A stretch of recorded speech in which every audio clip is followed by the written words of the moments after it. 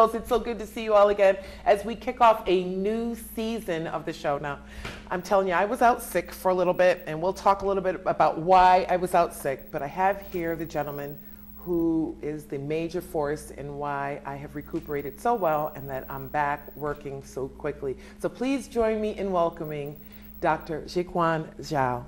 Hi, everyone. How are you, Dr. Zhao? I'm pretty good. And thank you so much for taking time out of your busy schedule to come and share a little bit about what you do as an OB-GYN. Well, thank you for inviting. Absolutely. So tell me, what inspired you? First of all, you're from China. You were trained in China. Right. And what inspired you to become an OB-GYN? Wow, I don't know if it's appropriate for me to talk about that. I always wanted to be an OB-GYN since medical school. However, I couldn't get into an OB-GYN residency program in China. Why? It's too competitive. Really competitive. Very competitive. And most graduates would need some social connection with the hospitals to get into So how the did you eventually get in? Well, only in the United States. Okay, here. Okay. Yes. All right. I was trained as a surgeon back in China. Okay. Yeah. So you've done all sorts of surgeries. Different things. Okay. Like Different what? things. What have you General done? surgery. Okay. Gallbladder removal. Rectal cancer. Okay. Colon cancer. Oh, wow. With something like a subspecialty in breast cancer treatment. Oh, wow. Okay. Yes. All right. So let's talk a little bit about preventive care, because that's what all women need to do. Sure. And if there's anything that a male can help in that woman's life to help make that happen. So let's talk about some preventive care, PAP, pelvic, breast examinations, all those things. Tell women what they need to get done on an annual basis. On an annual basis, all women should have the basic, as you mentioned, the PAP, pelvic, and breast exam. Of course, what really is required for a single individual would be dependent on her age. For younger women, there's no recommendation for pap smear until they turn 21. Okay. And the mammogram is only recommended for women at the age of 40 and after. There are exceptions, women who have strong family history for breast cancer. Some women may have multiple surgeries in the breast, different biopsies, and they probably should have earlier mammogram. Okay. And pap smear, as I said, is the recommendation for pap smears have changed constantly. Okay. And recently, the recommendation is starting pap smear at the age of 21, maybe every 2 to 3 years afterwards, unless somebody has a history of abnormal pap smears. Okay. So I know that a lot of women sometimes don't have access to medical care, insurance, etc. So how can a woman know, what are some signals that something might not be right and that you need to get to the doctor? In the old days when women didn't have access to regular GYN care, the most common symptoms we looked for in someone with cervical cancer was bleeding vaginally, abnormally, sometimes bleeding after sex. Okay. Nowadays, most women do have access, especially in the United States and many other developed countries. Most women do have access to regular checkups. Thus, the incidence of cervical cancer remains much lower than those found in developing countries. Okay. Yeah. So with breast cancer and getting the self-breast examination and then mammographies, tell women what they should look for there. Breast self-exam is always recommended by American College of OB-GYN. There's absolutely, unfortunately, no evidence that self-breast exam makes a difference in terms of prognosis if somebody is diagnosed with breast cancer. So American Task Force actually stopped recommending that. Oh, wow. But we continue to recommend it. And ACOG hasn't changed that recommendation. Things to look for is, first, women should know what is the right way to do a self-exam. You really can't squeeze against the breast tissue. Rather, you should palpate from above, just with the fingertip, feel for anything abnormal. And most women are good at doing that. And the recommendation for mammogram, of course, whenever she turns 40, and we start offering that every 1 to 2 years until she turns 50, then every year after. Okay. So I've heard, I don't know if this is true, that if you feel something on one side and you don't feel it on the other side, that you should run to the That's doctor. probably something like a trick, yes, absolutely. Okay. I have had 2 women in the past 4 years who arrived themselves because of concern for different Feel on one side and the other. on the breasts, and one actually had cancer. Oh. And the other something benign. Okay. So, and then there's another myth I heard. I'm not sure if this is true, but I also heard if you feel like a small lump and you can move it around, that you might have a little cyst or a little tumor there, but it's usually not cancerous. That cancer is usually attached to your skin. Is that true? It can be true in certain cases. If a little mass is movable with good clear margin, usually these are benign tumors. One benign tumor in the breast is something called fibroadenoma, just something benign. It does not change or increase the risk for cancer. Okay. Cancer, usually breast cancer does not involve the skin unless it's relatively late stage. When skin is involved, we are concerned that there might be metastases. The cancer may have gone somewhere else, the lymph nodes in the axilla, for example, in the armpits. So let's talk about the fun part now, delivering babies, bringing new life into the world. That has got to be That's what we do too, the most awesome, as Ob-Gyns. Yeah, the most awesome thing. Tell me about your first delivery, what that was like for you. First delivery, since my practice or since my residency training? Your very first one. Very first one. You were the catcher. Let's just talk about the first delivery that I had in my practice. Yes. I was on call that day. Okay. It is August 22nd, 2008. Oh, wow, okay. I had my first call that day since I started practice in a hospital in Wisconsin. But you've been a doctor for a long time. Yes, 4 years of training before that. Okay. It's a patient, actually, of my partner's who arrived in labor, full term, no complications. Okay. There's a lot to talk about that. Yeah, Did it's you amazing. Cry? Almost, because the family shows so much appreciation after delivery. Actually, I had pictures I would too. With the little baby, and actually some more pictures a year after that. Oh, that's awesome. I think that is so awesome. Yeah, everything went well. There's no complications. Mom was happy, baby was happy, and I will never forget. August 22nd, 2008. Wow. I was with my friend when she had her baby, and she had complications. He just wouldn't come out, so they decided they were going to do a C-section. And they had like a little curtain over her so she couldn't see, and when they cut her, I thought I was fine. I felt okay. And the doctor flipped up this thing on her belly, and I go, "What's that?" And he said, "Oh, that's a fibroid." And I was like, "Cut it out, because it's pretty good size." And he said, "No, I'm going to put it back in because it'll go down after I take the baby out." And then the next thing I heard was, "Catch her, catch her." And I said, "Catch who?" Well, it was me. So all I know is when I woke up, I was in the bed next to her. Oh yeah, I fainted. Oh yeah, I was down. That's not uncommon. And for women. She's looking at me like, "Thanks for being my support." And I'm like, "I'm so sorry." Faint. Well, that's quite some experience. But I didn't even know I was going to faint, so that was kind of nerve-wracking for me. So have you had a multiple birth yet? I had quite a few twin Twins? Deliveries, yes. Okay. Yeah, most of them actually delivered vaginally. Okay. Both twins. Wow. Okay. And some, of course, delivered by cesarean section. Yes. And what's been some maybe challenges for you in delivering babies? I think for any obstetrician, the most challenging would be some unexpected results, something that you certainly didn't anticipate.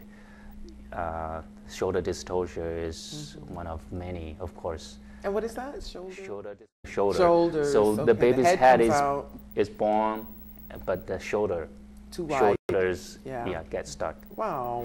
Ouch. That's all I can say. Ouch. Fortunately, I haven't had any that's good. bad experience with that. Everybody would have had a few cases of shoulder dystocia, but I did, but I, all you were the able cases, to, we were able to really resolve that with no complications. Yeah, a little butter. Different manipulations you can do, and of course, mom, whatever the mom does makes a huge difference too. Okay, excellent. And I also wanted to ask you about breech babies. Breech babies. Yeah.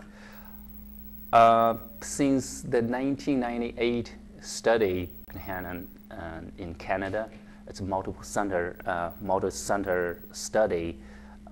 Breech extraction is no longer recommended. So if somebody is found to be in breech presentation, usually the recommendation is either go for elective cesarean section at around 39 weeks, or we can try to so-called external version, try to turn the baby around. So she can have a vaginal delivery. Very good. So breech, for those that don't know, breech babies when the legs are first. Instead of head down, legs come first. That's right. Yay, okay. Did you deliver your own son? I wasn't allowed to at that time. Oh, they don't allow you. I was doing research in the lab at that time.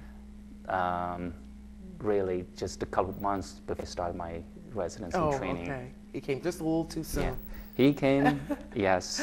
He was delivered in New York, and I did my training in Detroit. Okay, excellent. All right, when we come back, we're going to share a crazy story with you, and I'll share a little bit about my own robotic surgery, the newest thing, and Dr. Zhiquan Zhao is the best at it, so stay with us. We'll be right back.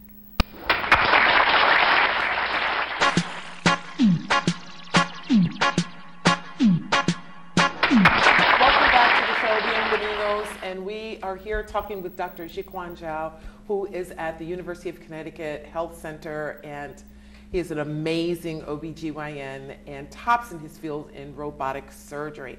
That's one of the reasons why I had him come. I went to Dr. Zhao saying, oh my God, I'm using the bathroom like every 2 minutes. And not that often, but more often than I should. And come to find out, I did have a fibroid, which he removed for me robotically. So tell everybody a little bit about robotic surgery. But before you even do that, I gotta thank your team. I gotta thank the entire team. You are so welcome. That you work with. You're amazing, and your entire team they are incredible. So I want to name them as you see them here. You'll see pictures of Irene, Carol, Tyshawn, Nancy, Lorna, and Cindy. And along with them, there were nurses who prepped me, the anesthesiologist, I love you, no pain. I felt no pain. I was not awake during surgery. I think that's one of the most important doctors there can be, an anesthesiologist, so you don't feel anything. And then, of course, you, who did the bulk of the I think we did what we are supposed to do. Yeah, but you are special, I think everybody does what they're supposed to do on a daily basis, but there are certain people that do it with genuine care and love for what they do. And I don't care whether it's medicine or education or fixing a car, there comes a passion with that. Sure. And so that passion makes a difference. My hat's off to all of you for having that passion. Really appreciate it, and my family really appreciates it. Thank you for the compliment. Yeah, absolutely. So let's first of all talk about fibroid. What is a fibroid? A fibroid is a type of benign tumor that can be found in the uterus, the womb. Of course, for many women, most women with fibroids don't have any symptoms, but the most common symptoms for women with fibroids are two. One is abnormally heavy bleeding or prolonged bleeding. Two, severe pain or dysmenorrhea, called the cramping pain associated with menstrual cycles. if a woman goes to the OB-GYN, she gets her pap and pelvic, and they tell her, you have some fibroids and they're the size of a pinhead, and you have several. Should they worry? Mostly no. Okay. It depends on whether she has any concern. She's bothered because of fibroids. Okay, what if she is still able to bear children and she wants to have children? Do you suggest removing them before having children or no? It depends on the location of the fibroids. Okay, if the fibroids can grow on the surface of the uterus, it can grow in the muscle layers. It can grow really deeper in the lining, very close to the lining. Those fibroids close to the lining may be causing difficulty getting pregnant or increased risk for miscarriage for some women. So it depends. If somebody does not have any history of any problem getting pregnant, there's no need to do anything. But for those who do have problem achieving a pregnancy, removal of the fibroids may be reasonable, and it's actually commonly done something called myomectomy. Okay. So I understand it's very common that many women have fibroids.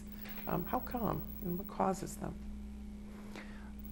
I don't think we understand exactly what's causing the fibroids, but the understanding is there's a single type of cell originating from the muscles, which continues to duplicate, and eventually it's getting bigger, like a mass growing bigger, known as fibroids. Okay. Yes. All right. So let's now discuss your most challenging surgery. I know you had a patient that you did a robotic surgery on, and it was quite the challenge. And we're going to put up some pictures here for you to tell us about. So the first picture that people will see, can you describe that? Absolutely. The first picture actually shows some scarring tissue between the anterior abdominal wall and the omentum, part of the fatty tissue connect to the bowel. This specific patient has a history of surgery for removal of the fibroids, and we believe the scarring tissue was secondary to the surgery that she had. Yes, she did have a bikini cut surgery. Yeah, she shared that with me. Okay. Okay. And before we could do anything, we had to really remove the scarring tissue to actually see where the uterus was, where the fibroids were. Okay. So the next picture we're going to see, can you describe that? And that is a pretty good size fibroid. Yeah, the next picture was taken after the scarring tissue was taken away. Apparently, what you can see here is a very tall uterus. I have to say tall. I don't know. It's kind of elongated, really. At the very top of the picture, you see that's actually the very start of the uterus. And you see a little bump to the right, and that's a fibroid. And further up, there's a bigger lump here with blood vessels on the surface. Wow. This is a bigger fibroid. And the vessels are there because the fibroid tumors really needed blood to grow, to keep growing. Yes. And it's the biggest you've seen, right? The biggest you've ever quite big. seen. Yes. Overall, the uterus and the fibroids together really made that patient look like she was 5 to 6 months pregnant. Yeah, exactly. And then the final picture, talk a little bit about that, and then I want you to really tell us about how difficult. I know that surgery was very difficult for you. The last picture is not much different from pictures from other women who had the same procedure. Basically, what we see is the top of the vagina that's closed, the vaginal cuff, we call vaginal cuff, that was closed, and there was no bleeding. The bladder looked fine. Everything just looked great after surgery. After surgery, perfect, perfect. So tell folks how long the typical surgery I know is about an hour and a half. But this surgery took you a little over 6 hours, I believe? It's close to 5 hours. 5 hours. And how long? Cutting this up, getting it out through those six little incisions. We're going to show the incisions right now. Here's a picture of one of the incisions there. Folks are looking at that picture, and you see how tiny that incision is. How did you get this big thing out of those little tiny Yes, the whole case lasted longer, which was completely expected because of the bulkiness in the uterus and fibroids, and her history of surgery in the past. We really spent time, almost 45 minutes, just to get the scarring down, to see the uterus. And after that, of course, we have to do something called myomectomy to remove the top of the fibroid at the very top of the uterus, so that we could see better lower in the uterus where the other fibroids were identified. And we did actually 2 fibroids. We removed 2 fibroids before we could actually start doing the hysterectomy. And of course, because of the scarring tissue, there was significant difficulty identifying the normal anatomy. And there was scarring formation between the back of the uterus and the anterior wall of the bowel. So we were able to take that down, and then we could see normal anatomy, and then we could get the uterine vessels, really secure the vessels, and they keep moving on. And the key is how to really get the big fibroid uterus out. That's a very good question. You probably would think nothing is going to come out of the very small incision. We actually have to use an instrument called uterine morcellator. Basically an instrument that will grab on the big fibroid uterus, and a little piece of tissue will be taken out. Is that the claws that you see here in this picture? Say it again, I'm sorry. Is that part of the instrument? No, it's different. No, okay, it's a different instrument. I don't have anything on these pictures, but it's called uterine morcellator. Okay. So with the morcellator, small piece of tissue were taken out. Of course, that morcellation itself was quite time consuming, but I think it's all worth of it. Eventually, patients with robotic assisted hysterectomy will do so much better because they don't have blood loss, significant blood loss, have major complications, and they recover faster. They usually stay in the hospital overnight and then they'll go home. And they usually recover pretty well. Within 2 weeks, a lot of women may return to normal activity, and some may go back to work if no heavy lifting is involved. Right. I think I recouped pretty well. So let's talk about those incisions now. We're going to see some pictures of the incisions, and there are 6. The top one is, what's that one? The top one is for the scope, the so-called endoscope, and this is the little window through which we can see where we are, what we're doing. Okay, and then the other incisions are just the other incisions are for the so-called robotic arms. We need to have the little arms to assist in surgery. And they'll see a picture of the robot there. Yes, and some of that incisions, the left lower quadrant was where we made the incision to put the morcellator through, so we could get the fibroid uterus out. There. Yes. So I looked first of all online about everything before I had the robotic surgery and tried to learn as much as I could, and seeing the robot and the doctor sitting working the control made me think, like, if your doctor is really good at video games, he's going to be pretty good at the surgery. Yes. A little eye-hand coordination movement. There was some studies which showed that kids who are good gamers really function better than some physicians, some surgeons. So the eye-hand coordination, that little joke wasn't important. A joke, it's very true. It is very true. Very true. Okay.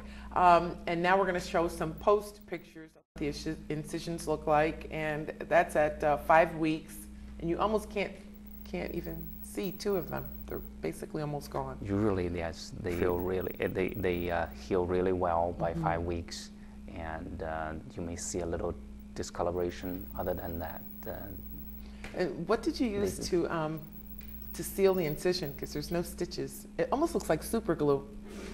we did use super glue on top of the skin, but the skin. You were joking. I'm not joking. It is real. That's real super glue? Yes, it is something called derma. It is a glue that's that's used, safe used on human beings. Oh wow. Yeah. Okay. It does, you guys. It looks But exactly like it. If you can look at the incision, I'll put the picture back up so you can see that little.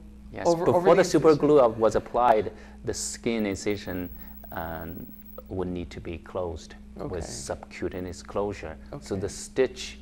The suture was buried under the it's skin. buried under the skin. Yes. Is that for cosmetic reasons? Absolutely. Because you know we women are vain. We do want to make all women look beautiful. Okay. If we can. That is so awesome. So how many robotic surgeries have you done? Now it's really about 100. Yeah, about 100. Yes. Not many, but enough to say I'm really comfortable with the procedure. Absolutely. Absolutely. Yes. And so how would a woman know if she's a candidate for robotic surgery? Let's put it this way. Any patient with big fibroids could be a good candidate for that. Certainly in the past, a lot of women had hysterectomy done with big incisions. Then some women have had hysterectomy done through the regular laparoscopy. These are stiff instruments, commonly used still for a lot of providers. Especially, I'm using those too for minor procedures such as tubal ligation, diagnostic laparoscopy, to look for reasons why women have pain in the pelvis. But with the robotic approach, we can really conquer bigger fibroid uterus. So a woman, if her doctor tells her, you need to have fibroids removed, almost any woman can come to you to get robotic surgery then. Yeah, basically. Most women are. Because you're not going to see anything as big as this anymore. So if you can get that out, you can get almost anything out. Mostly. The exceptions are, actually, I had a couple of women I have to really abort the procedure. Okay. Both had problem with their lungs. And when the robotic hysterectomy is done, the patient is put in head down, legs up position. Yes. And those women with lung problems may not tolerate that position, and they may have problem getting the oxygen. Okay. No, into I the was lungs. good. I bet I'm fat, but I bend like Gumby. Anyway, we're going to wrap up the show, Dr. Zhao. It was so great to have you here. I thank you so much personally, and my friend who had her surgery, she thanks you too. And if you need robotic surgery, this is the man to see, Dr. Zhiquan Zhao, out of the University of Connecticut. And I want to thank you at home for watching. I want to thank my viewers over in the UK and in Ireland. And welcome, Jamaica. I understand you pick up the show. We're so happy that you all are watching. And you will see more of Linnet Carty's show in our next taping. Thanks for watching, and remember, I love you more than I love cooked food.